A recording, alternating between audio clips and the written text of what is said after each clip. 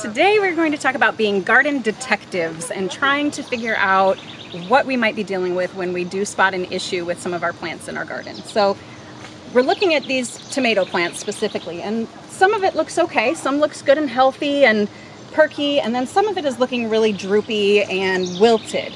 So we need to figure out why, because figuring out what the problem is helps us determine what to do about it and how to fix it. So the first thing I started looking for was, do we have any pests? And usually if there are hornworms or things, the damage that you'll see will be different. It won't be wilting, it will be missing missing leaves and missing branches, and damage to the plant physically that we can see from the caterpillars chewing it.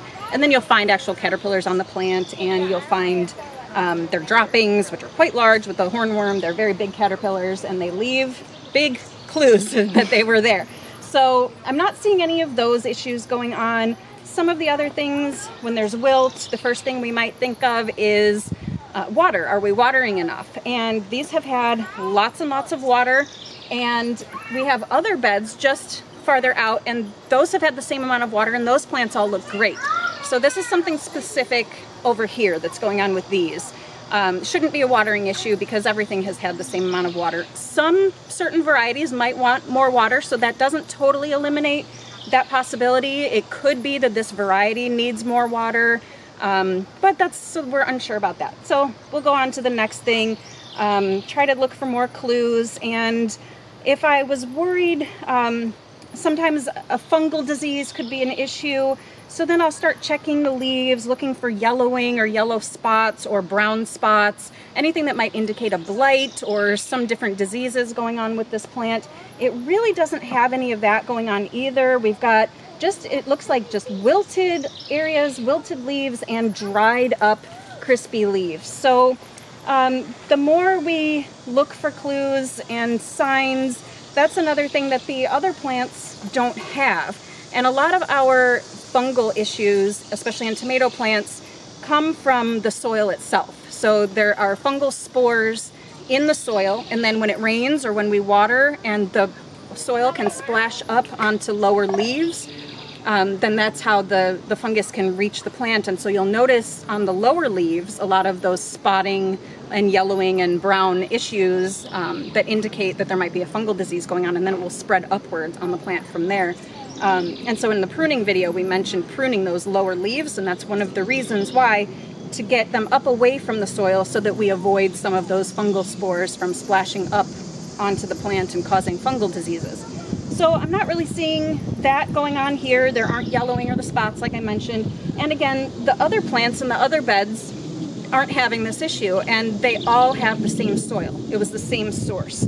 They're different beds, obviously, but these are all brand new beds, and the soil all came from the same big pile. So you would think that, again, process of elimination, if that was the issue happening here, then that might also be happening there, but it's not. So as we just keep going through these different ideas and different possibilities and looking for clues, the other thing we need to do is look outside of the bed. So it's not just here. Here's the problem, but what else is around us? And I noticed that not too far away, right above us, we've got a big black walnut tree. And black walnuts have a chemical called juglones in the plant, in all parts of the plant. And tomato plants are one of the plants that are really prone to, they're really susceptible to the toxins from that juglone. It's not a toxin that's going to hurt us. It works as, it's kind of like the plant's own natural form of herbicide. So it keeps some of the competition down around it. And there are a lot of plants that are not sensitive to juglones. Tomatoes are one of the ones that are sensitive to juglones. So what I'm thinking here is that these plants, the roots underneath, since these beds, they're a little bit deep, but tomatoes have a really good root system. It's possible that they're reaching down into the soil beneath this bed, because we don't have a liner at the bottom. This is open to the ground underneath these raised beds. So these tomato roots are possibly getting into the soil down underneath that level where they're close to the roots of this black walnut tree, and they could be getting poisoned from that. Again, it's not a poison that's going to hurt us, but it's a toxicity to this particular plant. A lot of plants are not sensitive, again, like I said, but tomatoes are. So that really might be what's going on here, and that might explain why the plants that are farther away aren't having any issues like this. So just a little bit of information about being a garden detective and the types of things to look for. And once you determine what the problem is, that helps us determine what the solution could be. And in this case, unfortunately, there's not a whole lot we can do about that, except maybe next time plant farther away and don't plant as close to this tree. There's really, once it has had this effect on it, there's no reversing that juglone walnut toxicity to the plant. We can't really fix it, so we just can try to support these the best we can, and then don't plant tomatoes here again. Next time in this bed, we'll plant other things that are not sensitive to those juglones, and we'll be totally fine.